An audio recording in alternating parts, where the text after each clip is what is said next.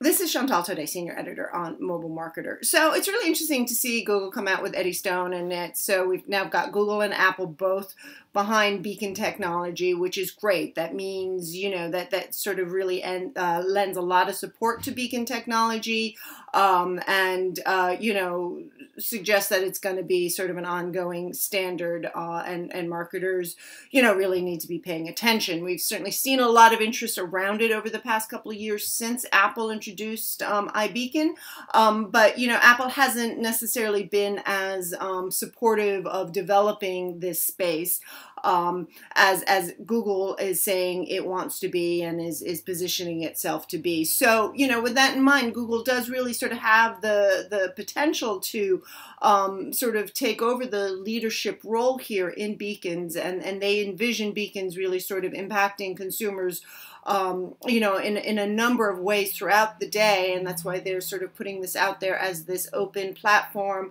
that anybody can develop for. So, I expect we're just gonna see a deluge of more beacon enabled opportunities.